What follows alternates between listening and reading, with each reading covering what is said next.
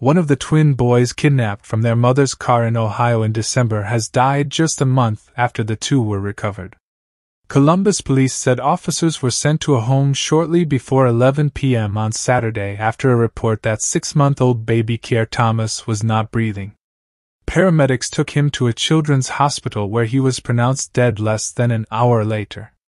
Kier and his brother Kason were kidnapped from inside their mother's car in Columbus when it was stolen as she dashed into a pizza shop to pick up a DoorDash order.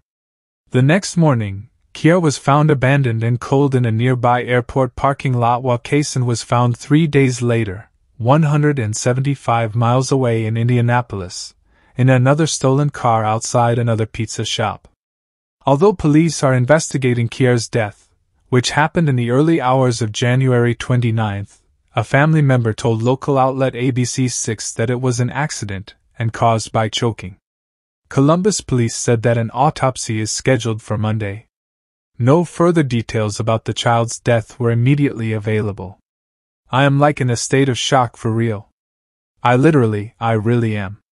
I am devastated, I'm hurt, Wilma Booker, the aunt of the mother of the twins, said. Booker said that the family is devastated and still trying to come to terms with Kier's death.